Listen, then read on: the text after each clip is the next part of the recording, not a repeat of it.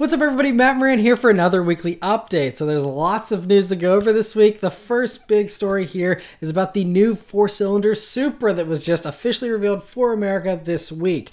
So Toyota revealed a bunch of changes to the Supra here for the 2021 model year. The biggest one being that 4-cylinder version.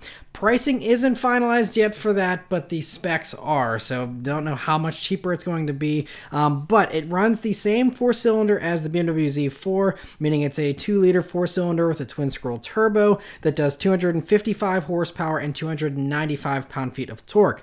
Still runs only the 8-speed ZF automatic, even though technically the 4-cylinder is compatible with a manual in the Z4 in Europe.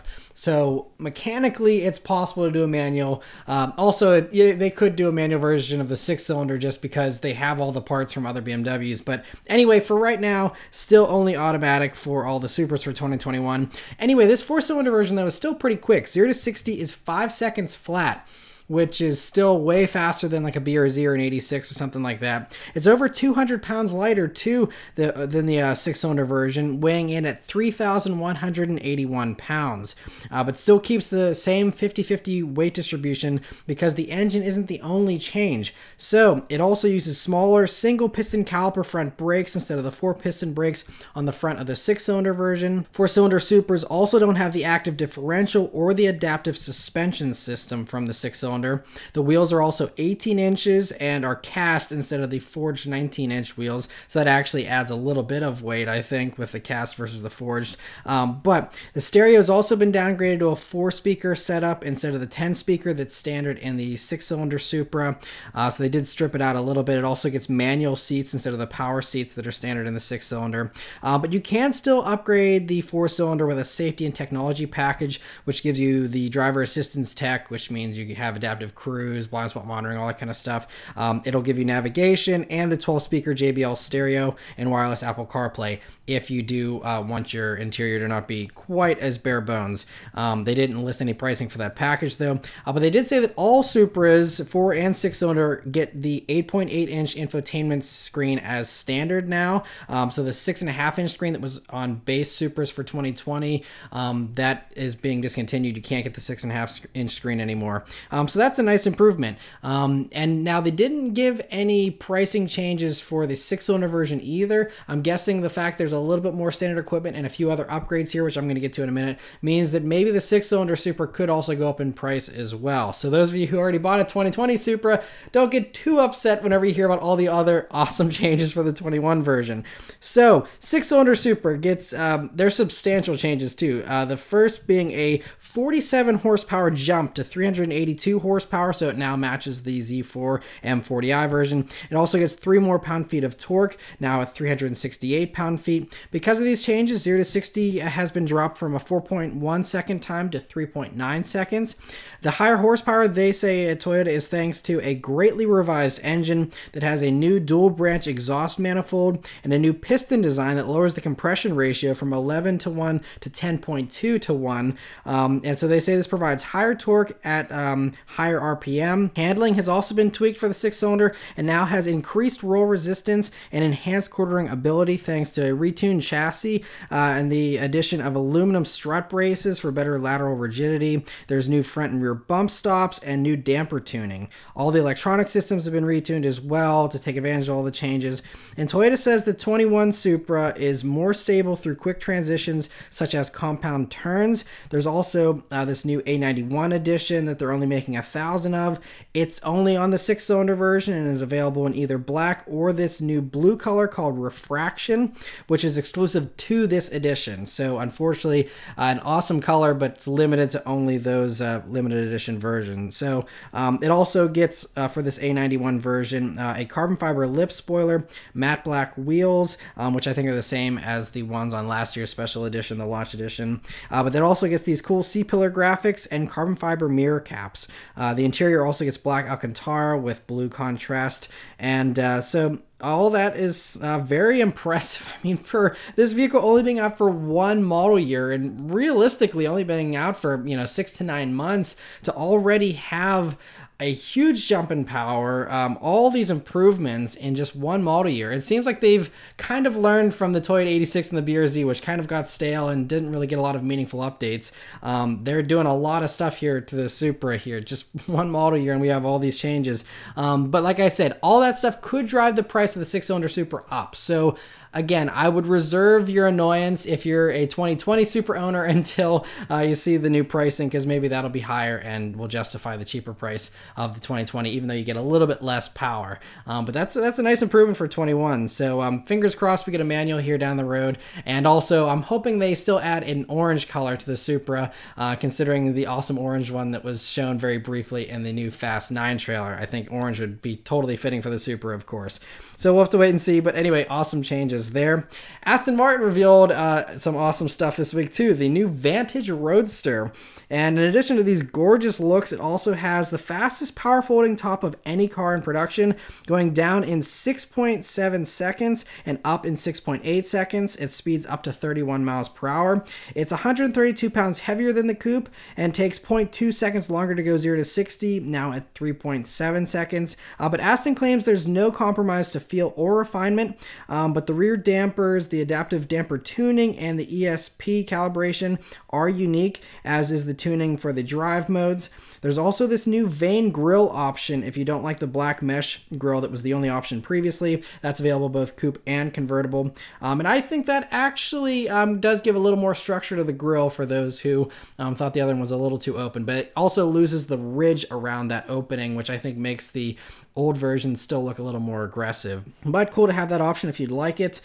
Pricing starts at $161,000 for the Roadster, and that's $8,000 more than the Coupe. And deliveries are going to be starting here in the United States this summer.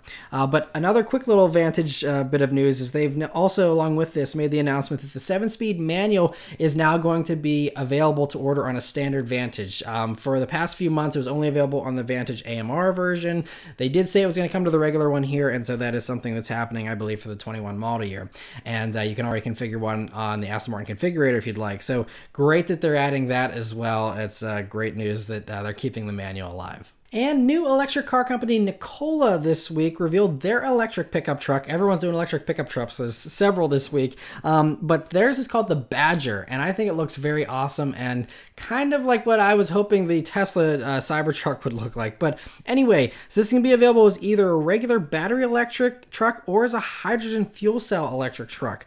So the battery one has 300 miles of range from a 160 kilowatt hour lithium ion battery, which is massive. The hydrogen one has 600 miles of range by adding a 120 kilowatt fuel cell in addition to the battery pack. So basically they just add that on. So I think this is a really brilliant solution. You know, if you want to have just straight batteries, then go for it, and you have 300 miles of range. But if you want to have an unrealistically high amount of range for your electric vehicle, then, you know, you have this hydrogen tank, and whenever you need it, you can pop it in. They said it'll go, you can either use both simultaneously or use one or the other. So you could just always use that battery pack and then switch over to the hydrogen for longer trips. And I think that's a brilliant solution, actually, while still, you know, making it more green than a normal plug-in hybrid with a massive battery and having a huge battery pack, or having a huge engine to go along with the battery pack. I think doing this makes a lot of sense. All you have to do is have that hydrogen tank, and that's it as far as weight and space goes. Anyway, I think they're onto something here. But continuing on here, they claim their battery pack is tougher than other competitors, with their pack supposedly being able to handle temperatures of -20 degrees Fahrenheit before it affects the battery performance or range, which is another common complaint with batteries. They can lose up to 40% of their range in most electric vehicles. This supposedly doesn't. It has 906 peak horsepower, but 455 continuous horsepower. You know, I think most companies are always reporting that peak number, but it does drop off in electric vehicles. They can't do that forever. Torque is 980 pound-feet of torque, though, which is crazy. And it has a supercapacitor launch system that gives it a 2.9 second 0 to 60 time that they say is repeatable because it has that supercapacitor. So it's not like it has to warm up the battery just right like the Tesla and stuff.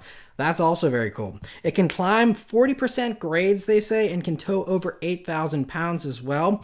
It's about 4 inches lower than an F-150 as far as the roof and stuff goes, but it's 1.5 inches wider for comparison's sake, and about 4 inches longer than an F-150 as well. Although despite that extra length, the bed is about 3 feet shorter supposedly. So, you know, not quite as much of a hauler as the F-150, I suppose, but maybe they'll have longer bed versions, you know, down the road.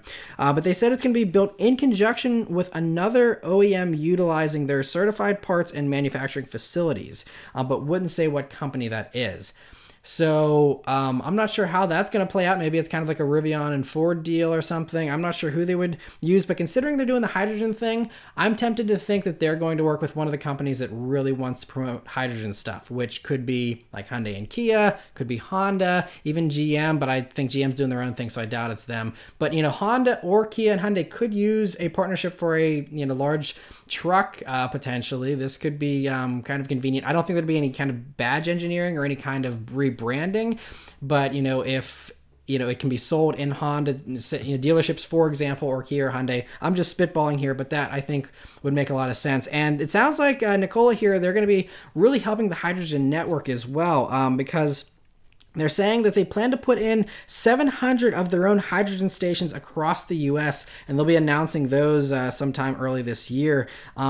So that really would help a lot, because there's, even in California, only a few hydrogen stations, and it's tough to do. So I think if they really do this the same way Tesla built out their supercharger network, if Nikola builds out a hydrogen network, then they have the best of both worlds. You got the battery electric stuff, which is better than the other batteries supposedly and the competitors, plus you got the hydrogen thing for a truly green long-range version until battery technology improves, you know, sometime in the distant future. But in the meantime, this is a great solution. And I think this is very brilliant, and I think they have a lot of potential as long as they can, again, figure out where they're going to sell their vehicles, where they're going to service their vehicles. All those types of things are still questions that remain to be seen. We also don't know the pricing of it yet, so that's going to be another thing that's going to kind of play out. They did say that they're going to be having a conference called Nikola World in 2020, called Nikola World 2020 in September of 2020 here, and they're going to have test units there available, so they should have some actually working vehicles. These pictures you're seeing are just renderings for now, but they are saying they're accepting limited reservations for this year, which makes it kind of sound like they're planning to build these by the end of this year. And if they have an OEM partner, that is possible. That would also mean they would beat Tesla to the punch as well, along with Rivian beating them too. But we'll have to wait and see. But I'm guessing most of these will be available sometime next year. But I'm really pulling for them, because this, I think, is a really brilliant solution, and yeah, fingers crossed that that goes well for them. There's some new rumors this week from Autocar about the next-gen Ford Focus RS, and we probably aren't going to be getting the next-gen RS here in the States because all the Focuses are leaving, and Ford has not given us the new Focus ST that's already been out for over a year now, so I'm guessing we're not going to get the RS version either. But in case you're curious or you're watching in Europe, here's the news here. So originally the new Focus RS was supposed to get an improved version of the current, or I guess previous generation, 2.3 liter four-cylinder turbo combined with a 48-volt mild hybrid system that was going to bump the power to around 400 horsepower. That plan got scrapped with the stricter CO2 regulations coming into effect for 2021. They realized they had to get more aggressive with their emissions cutting than doing just that. So Ford, again, this is all according to this report, nothing confirmed, but supposedly Ford is working on a more electrified approach, and so they're reported to be now considering taking the powertrain from the Ford Escape plug-in hybrid we get here in the States, which runs a 2.5-liter naturally aspirated engine on the Atkinson cycle, and then that has an electric motor along with it for 221 horsepower or 222 horsepower combined. So basically the Focus RS hypothetically would use a version of this engine that then has a turbo put on it, and then have that electric motor maybe boosted a little bit to give it around 400 horsepower still. I'm not sure why putting a turbo on the 2.5-liter engine, which is larger than the 2.3 from the old Focus RS. I don't know how that would make things better as far as emissions go, unless maybe, just the 2.3 is an old motor and the 2.5 is newer and just more efficient even with a turbo on it. I don't know. But that's the news. We'll have to see, what ends up happening there, but likely, again, sadly, will not affect any of us here in America. But other news for Ford fans in Europe is that Ford just announced that the Mustang Mach-E is going to be available in Europe by late this year as well. So it'll be rolling out at the same time we get it here in North America. And so Ford says they originally set up the Mach-E with Europeans in mind as well, and that the European version will have specific tuning to better suit European roads and things like that. But great that they're going to offer it there as well, especially, Europe is even more hungry for EVs than I think we are here in the States. So hopefully that does well for them over there. Other news from Autocar here is that they found an interview on the official Porsche media site talking about the history of the Porsche 914. But in this interview, they interviewed the current head of Porsche design, who dropped several strong hints and basically just put it out there that they're working on a new version of the 914. And they're quoted here as saying, they interviewed the design chief of Porsche, and he says, "We have this discussion all the time. A modern 550, like the Porsche 550 Speedster, a modern version of that in the broadest sense, a very simple, unpretentious car. There's supposedly two different directions that they're considering according to the article. One was, he said, is a car with almost no electrics, everything mechanical, puristic. The other idea, he says, is a car for a target group of people who drive Audi TTRSs or Golf R32s, which is very strange examples. TTRS makes sense, but Golf R32s, that's an old vehicle. The Golf R, I guess, is what he's referring to. Considering he's in the Volkswagen group, I don't know why he said R32. Anyway, but something like that just sounds like the current Boxster and Cayman as far as TTRS goes. Those were always competitors, so that doesn't sound like anything too revolutionary. But at least it sounds like it's not electric. If he's talking about something with almost no electrics and totally mechanical, sounds like this would be a really back to basics type thing, which would be cool. And we do know, I believe it was confirmed, if not, it's heavily rumored that the next gen Boxster and Cayman are going to be getting just a completely electric powertrain, and that's several years off, but that's supposedly down the pipeline.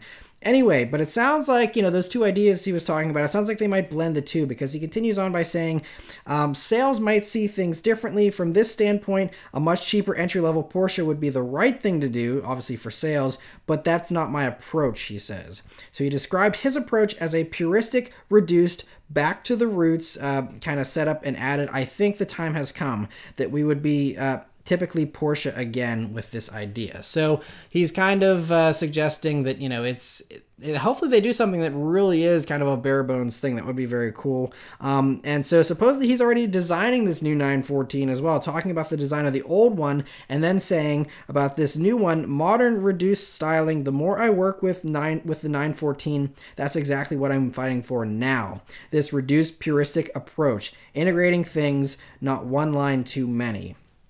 So, sounds like he's well into the work of designing this new 914, and even comes out and calls it a 914. So, leaves very little to the imagination as far as everything here with this new car. What it would be powered by remains to be seen. There was obviously very few people really liked the 4-cylinder that Porsche came out with in the 718. But, since the 914 was a 4-cylinder model, I could see them trying to redeem the 4-cylinder, put it in that, maybe keep the 6-cylinder for the Boxster and Cayman for the next few years, something like that. I mean, if they're just designing this 914, though, it sounds like it will be off in the distance. So maybe what their game plan is, Boxster and Cayman goes fully electric, but then they have the 914 as the puristic mechanical one for people who still want to cling on to that.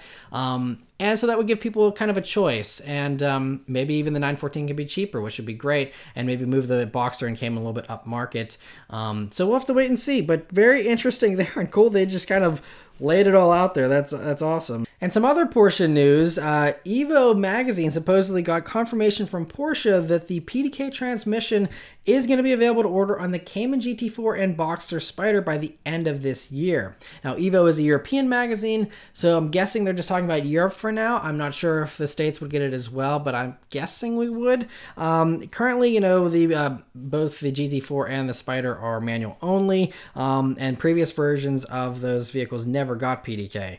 They also could eventually, according to Evo, be offered for the new 718 GTS models that are going back to that 6-cylinder. And since it's basically the same engine as the GT4, just detuned a little bit, that makes a lot of sense. If they're making it work with one, it'll work with the other. It could also bring the 0 to 60 times down a good bit and bring those cars into the 3s for their 0 to 60 times, which would be good as well. I think people really love those cars for the manual though, but I know there are a few people that still would love to have the PDK and just want the fastest 0 to 60 time, or don't want to shift for some reason. And so it's nice that they give people choices if that's what they're into. So interesting to hear that. Speaking of some new cars that are coming though, Mercedes officially confirmed 2 cars debuting this year in its final 2019 financial results. So the next gen S-Class is the first one coming supposedly and should arrive soon. The other one they say is the electric EQA that's going to be launching this fall and will be an electrified version of the GLA crossover that was just revealed, you know, a couple months ago. They also say that these are among others, meaning there's going to be several other debuts this year as well, including a refreshed E-Class we know is coming, and probably the next gen C-Class will debut this year as well. And so they're going to be getting rid of some stuff at Mercedes as well too though. So we've heard in the past few months actually that they're going to be, you know, simplifying their lineup and getting rid of some stuff, and they've already gotten rid of some stuff I believe, such as convertible versions of the C-Class and stuff like that. So what we have here, some new stuff, comes from German newspaper Handelsblatt. Hopefully I didn't butcher that, but they're claiming that the S-Class Coupe and Cabriolet won't live on for the next gen, whenever the next gen version of the S-Class arrives this year, that it'll just be a sedan and there won't be a coupe or convertible anymore. And that makes a lot of sense because we've been hearing reports about Mercedes working on a next-gen SL, and I'm like, how are they going to fit an SL in?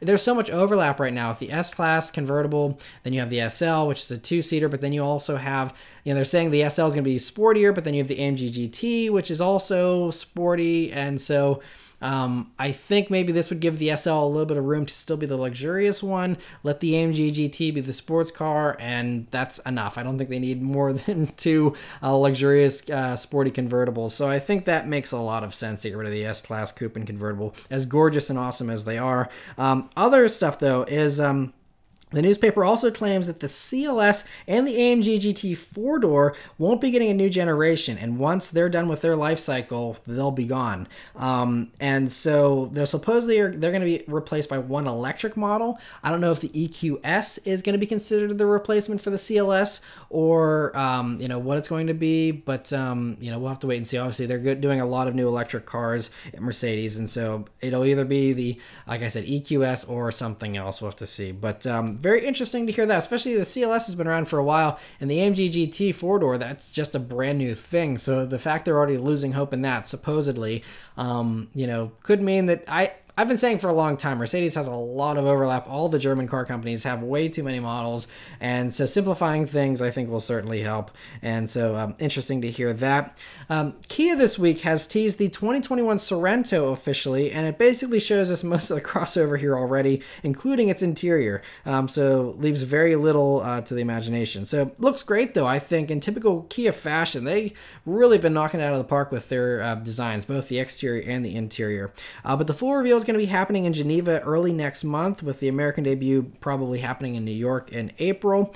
But yeah, looks very impressive, and looking forward to hearing more on that. Hyundai also teased the 2021 i30 that it'll be debuting in Geneva, and we'll likely be getting the same styling on the 2021 Elantra GT. That's our version of the i30, and that again could debut in New York. And so it looks much more aggressive here from the one teaser shot than the current model, which has more mild styling currently. But this is just a refresh, so don't expect any dramatic changes as far as the size of the vehicle or anything like that. But according to Hyundai, the interior is going to be getting the latest tech, including options for digital gauges, and the 10.25-inch touchscreen infotainment system from the other newest Hyundai models should be in there. It also appears that Hyundai is working on an electric hatchback as well, a production version of the 45 concept they showed us last fall. So I will link the pictures in the description below. I don't have the rights to show you those pictures, but if you're curious and you want to go over and click over, basically it's very heavily camouflaged. You can't tell much aside from the fact that it's a vehicle that looks to be about the size of the Elantra GT, but is electric supposedly. And Autoblog speculates it'll be using the Kona electric setup, which certainly makes sense to just copy and paste that over. And so that would mean it would have about 201 horsepower from a front electric motor for front wheel drive and a 64 kilowatt hour battery for well over 200 miles of range. And that all sounds good to me. I mean, if it looks half as cool as the concept does, and they bring it to the US actually, it could be a really cool retro substitute for the Honda E that Honda is giving to the rest of the world, but not to us for some frustrating reason, even though many Americans seem to want it. So if Honda won't do it, maybe Hyundai will. We'll have to wait and see. That would be nice of them. And it looks like from the spy shots, it looks fairly far along. So hopefully we don't have much longer to wait for that. So anyway, cool to see that. Other Hyundai EV news, though, is that they just announced a partnership with Canoodled, which is a startup company that has built a proprietary skateboard-style electric vehicle platform.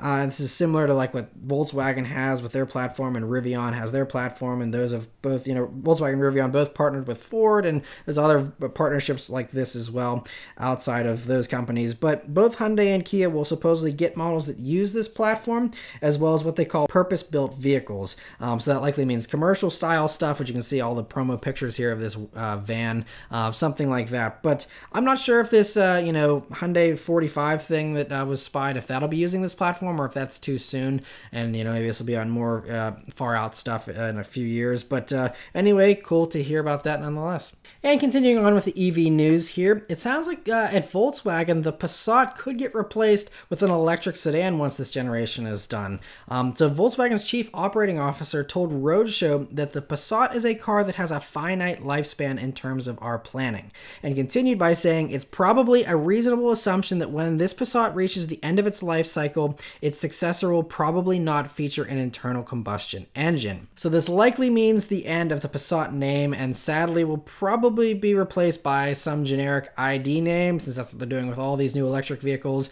I don't know why Volkswagen's getting rid of all their great names just to do some blank thing. I'm guessing this one will be called ID5, considering ID3 and 4. The 3 is a hatchback, the 4 is an SUV. Who knows what they'll do with the other stuff. But anyway, and so it'll likely look similar to the ID Vision concept, which was from several years ago. So it seems like they've been planning an electric sedan for a while. And the Passat was just refreshed again here for 2020, and I'll be driving it next month actually, so stay tuned for a review on that if you're curious of what might be likely the last Passat. But this generation Passat, it's been around since I think like 2012, the 2012 model year. So actually 2011 technically.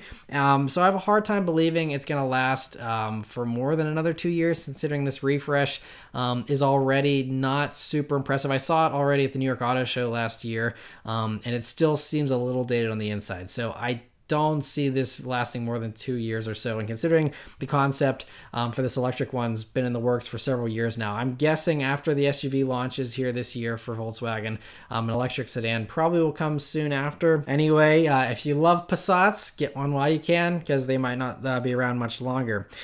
General Motors, their president Mark Russ revealed to investors last week that the GMC Hummer EV is going to have at least 3 different powertrains, and we figured it probably would have several. But it's just interesting to get the confirmation here. So he said, when we go to market, we'll have 1, 2, or 3 motor versions offering different ranges, different performance, and different price points to meet customers wherever they may be. If the customer wants a basic package, we'll have that. If the customer wants true off-road capability and towing capacity, we'll have that too. So this likely means we're going to have rear-wheel drive and all-wheel drive versions of this Hummer, which will be cool. He also revealed that it, of course, won't be the only model to get this EV tech. Of course, they're going to be sharing it. And he says, we'll have a complete lineup of EVs, including the Hummer and its stablemates. So the most likely candidates for the other things that will get this platform are a Chevy pickup, possibly an EV version of the Escalade, or, Cadillac has their exclusive electric crossover they teased over a year ago. Maybe that's going to get this platform. We'll have to see. But anyway, interesting to get that confirmation. And Fisker this week teased their electric pickup truck truck in a supposedly accidental tweet by the company's founder, which reveals the name Alaska here, you can see, and also the back-end styling. But it was quickly taken down, even though the tweet doesn't seem accidental from, you know, the text there saying electric pickup. Like, I'm not sure how do you accidentally tweet something like that? Like, you type it out, you attach an image, and then you hit tweet. Like, how do you do that by accident? Seems kind of weird.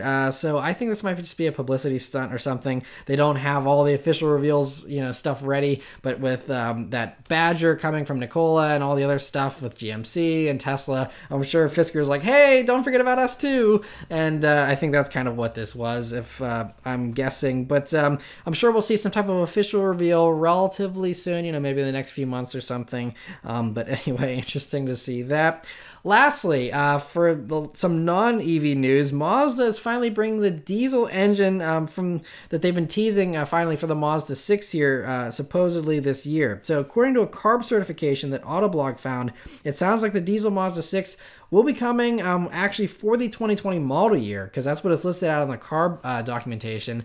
I mean, we're already halfway through the 2020 model year, so this thing should be coming like in the next day or two if they're going to be trying to sell it as a 2020. And so it reveals in this document it's going to be a 2.2 liter turbo diesel, just like in the CX-5. Same motor, same transmission, 6-speed auto. No surprises there. It doesn't reveal if it's going to be front-wheel drive or all-wheel drive. Supposedly it's available with all-wheel drive in Europe. And they talked about doing an all-wheel drive version of the Mazda 6, but here in the States, they're all front-wheel drive, so I'm assuming it'll stay front-wheel drive unless they're using the diesel to roll out the all-wheel drive option, maybe.